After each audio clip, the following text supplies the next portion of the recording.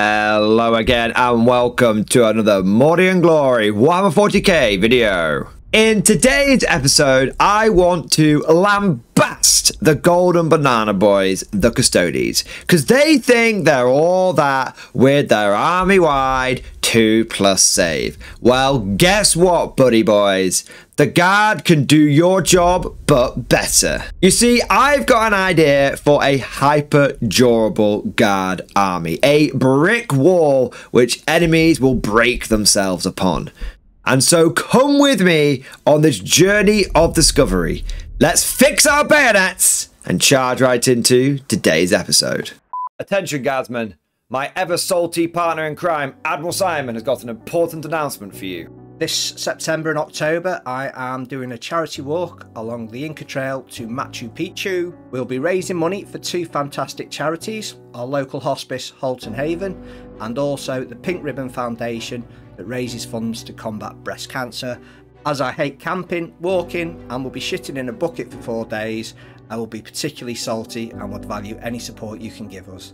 Please click the link below for our Just Giving page. Thank you very much. You heard the man, it's for a good cause, and you all know Simon from the battle reports. That's all for now. Move out, conscripts.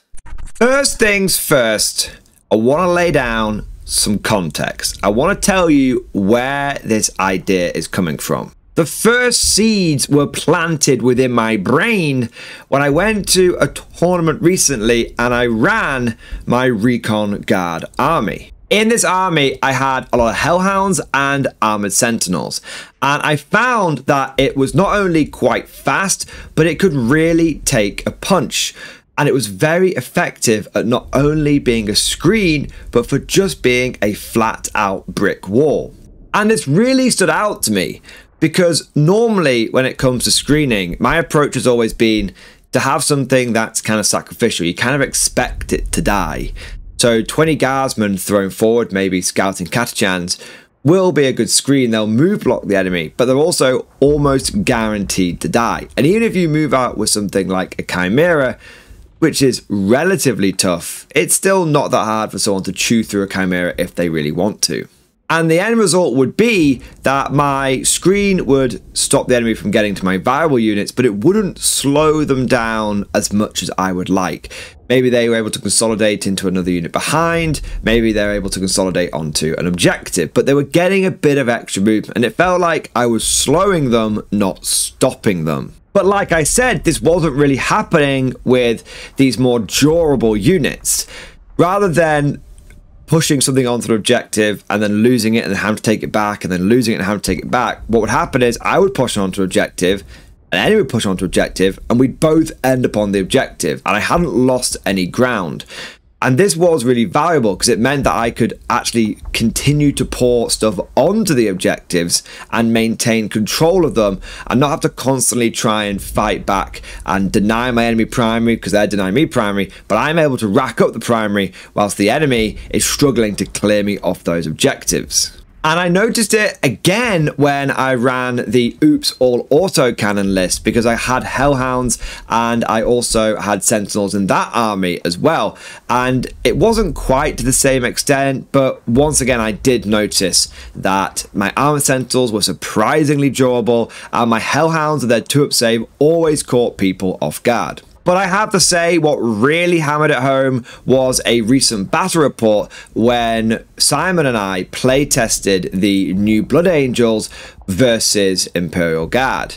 And the Blood Angels Death Company units went flying into, again, these Hellhounds, these Chimeras, these Armored Sentinels all working together, and they just got really bogged down. And by robbing the Blood Angels of the momentum, it was like we took the wind out of their sails. And by taking away that momentum, it allowed the Guard to seize the initiative, force the Blood Angels to be reactionary rather than proactive, and that ended up turning the game into a victory for the Guard. And at first I thought it was going to be an easy win for the Blood Angels. So with all of these experiences coalescing and coming together and brewing in the easy bake oven of my mind, I thought, what would happen if we really lent into this? If we just went for a very, very durable brick wall style army that top to bottom was focused on survivability first. Because at the end of the day, who doesn't like playing as the tank, either in video games or in role-playing games, or in this case, in tabletop games? And after some thoughts and thunks, I have come up with a first pass. I have come up with my version 1.0 of a hyper durable guard army. And what I'm going to do is firstly take you through the list quickly and then circle back round and discuss how all of these units are going to come together and their role that I have for them in my game plan.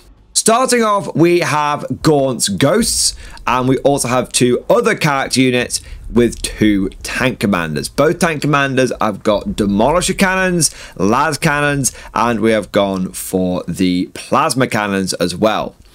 Now, I have not given one of these tank commanders Grand Strategist, but there are a few points left over in the budget if that is something that you wanted to do. I've also gone for 2 big units of 6 Bullgrim, and these are the only infantry in the army. I told you it's going to be a different kind of list, guys. Also got 2 units of Armored Sentinels, 2 Hellhounds, and 2 Rogel Dawns. The Armored Sentinels are going to have las cannons, the Hellhounds are going to have all the flames, and the Rogel Dawns are going to have the oppressor cannon, the pulverizer cannon, and then all of the melters we can get our hands on. That's the overview of the units, but now let's deep dive how we plan to use them. Broadly speaking, my game plan is to form up into 2 armored fists, each one consisting of a tank commander, a Bullgrim squad, an armored sentinel unit, a Hellhound, and a Rogel Dawn. The idea is to have the Armored Sentinels and Hellhounds at the front, with the Bullgrims in a second line and the Rogel Dawn and the Tank Commander towards the rear of the formation. The Armored Sentinels and Hellhounds would take the charge, and either the Armored Sentinels would die and could be reinforced, or they'd be able to take it and then fall back. This would give the Rogel Dawn and the Tank Commander a chance to soften up the enemy before we send in the Bullgrim to try and finish them in melee. This formation wouldn't be set in stone though. If we ended up facing against an opponent that had a lot of high AP weaponry and a lot of high damage, then of course the Bullgrim could go into the front line instead, relying upon their 4+ invulnerable save brute shields and their -1 damage and their 6 feel no pain to absorb the charge, and then whatever survived from the Bullgrims could fall back and we could deliver a big punch from all of the vehicles in the Armored Fist. Of course, both of those scenarios are predicated on the belief I'd be facing a fast-moving assault army. There's a chance I'd be facing a very shooting army. In that situation, I would once again likely lead with the Bullgrims and have the Rogel Dawn behind. This is because the Bullgrims can push forward and distraction counter effects and draw fire down upon themselves. If I'm playing against Tau, the last thing those guys want is my Bullgrim to start swinging into them. And if they go after the Rogel Dawn, well, it's got the ablative plating, it's naturally toughness 12, it's got a lot of wounds. There's a good chance that between the Bullgrims and the Dawn, I can tank the damage, and then my Armored Sentinels, my Hellhounds, and my Tank Commanders can start doing the damage, whilst those other units are drawing the fire. One of the big things with this list is its attitude. You want to use it kind of pugnaciously. You want to use it kind of ballsy to try and bully the enemy. You don't really want to be holding back. The point is, it's tough, it's durable. It should be advancing forward and taking punches to the face. That's why we've equipped a lot of our tanks with multi-melters and melter guns, because we're expecting to be getting into the thick of it. Normally with a Rogel Dawn, when I'm running in a hybrid guard army, it's kind of expected to hang out near the back, just lobbing shells forward. That's why I'll give it like the stubbers and the heavy bolters. But this time, we're getting up close and personal. The Bullgrims and the Armored Sentinels and the Hellhound, they're all there to make a brick wall. And they are there to give the Rogel Dawn chance to just start blasting. And it's going to be this very common situation where you find a Rogal Dawn is right in the thick of it. It could be 6 inches away from the enemy, but the way you make it work, the game plan, the really key thing to all of this is to have the Dawn close, but to try and avoid it getting engaged. That's why we're looking at these durable wound dense units, ones that will take the punch but survive, so that the enemy can't start consolidating and overrunning into the big tanks behind. One unit that we have not talked about much is Gaunt's Ghosts. These have a number of roles to play in our army. Firstly, they can sit on the home objective if need be and hold that, getting us some primary points. If the mission we are playing doesn't really involve holding the home objective, doesn't really get you anything, then of course they can do their uppy downy, jump up and come back down, getting us some secondary points. And if the enemy has got good screening and coming back down isn't really going to get us anything, then they have 2 orders which could be used to support the armored sentinels. However, this list is not without its flaws. Firstly, it does feel very wrong that there are no tech priest agencies in here. There are a couple of areas that I could cut points to maybe squeeze 1 or 2 in. I could drop one of the 6-man Bulgan squads down to a 3-man squad. That would save me 90 points, and that would be more than enough to get a couple of tech priest agencies. I also could drop one of the armored sentinels, and that would get me enough points for a tech priest agency as well.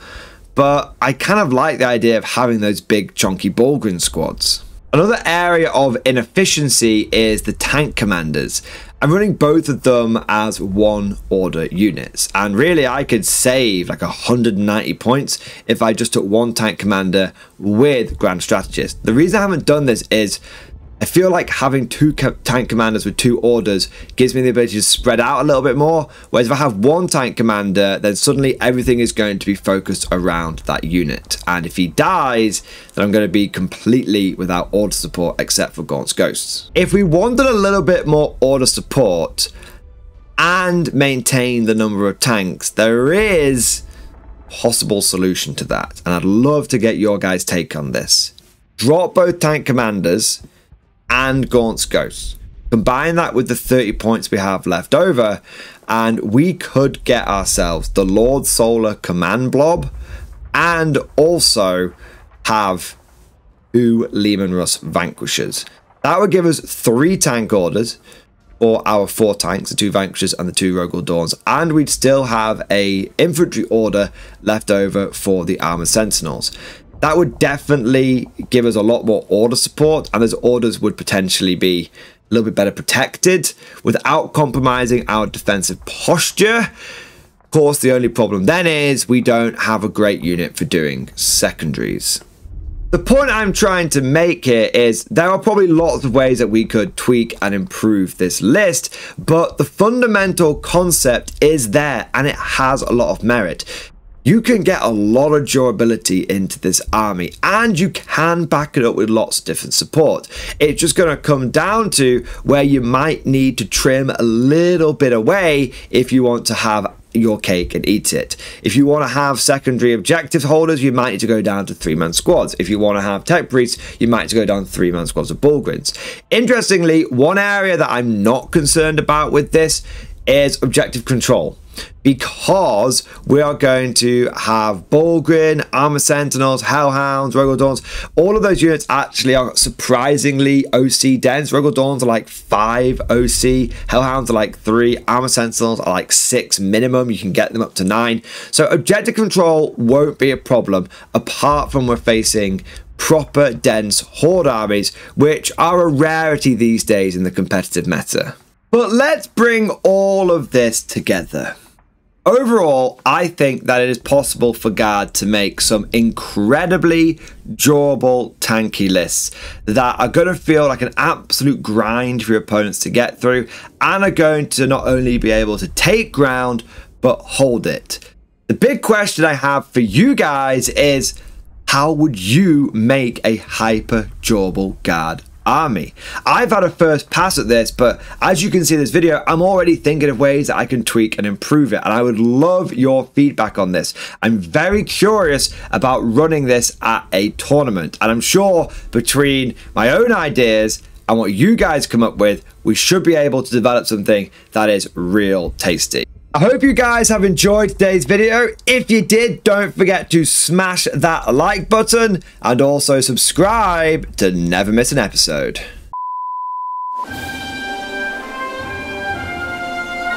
Would you like to know more? If so, then please consider becoming a channel member or patron.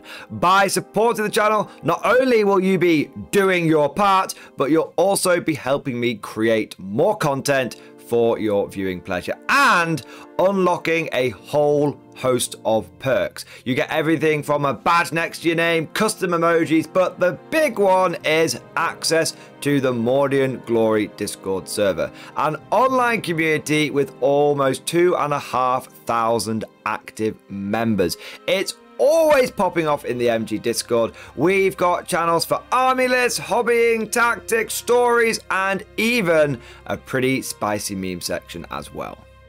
For all you greenhorns that wanted to see the Mordian glory hole, today is your lucky day.